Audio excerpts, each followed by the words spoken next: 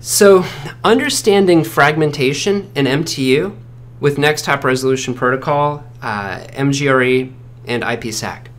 We'll go back to that same example where we've got a hub site and we've got a spoke site. Our traditional MTU is going to be 1500. But what's going to happen as traffic comes into our routers is that we're going to add a couple layers of encapsulation, and then we're going to send that traffic across the internet. Some of the layers that we have to account for are going to be the GRE header. And then once we get that GRE header, remember that GRE does not have any type of encryption.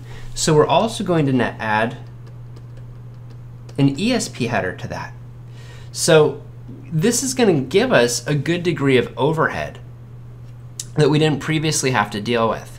What most people will do to adjust this is they'll come in here, they'll go to their tunnel interface, and they'll adjust the MTU on the tunnel interface. And you'll do this on the hub as well. The key thing to this, and I want you to think for a second, when we talk about adjusting the MTU, it's great because it's going to help us avoid fragmentation because of the additional overhead.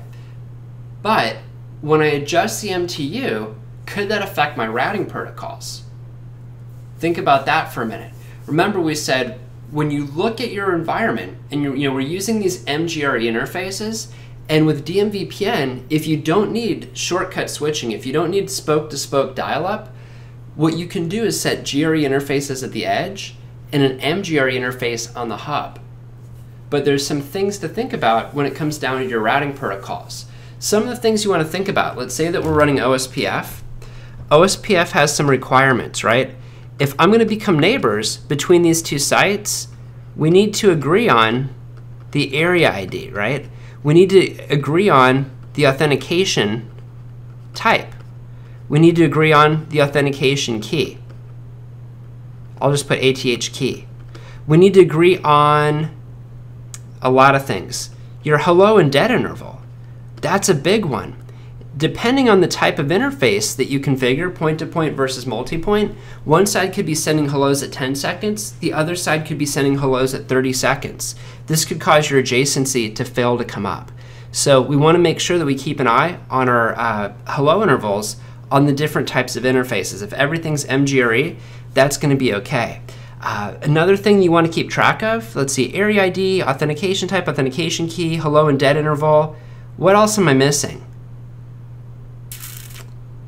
There's more. You know your subnet mask has to match?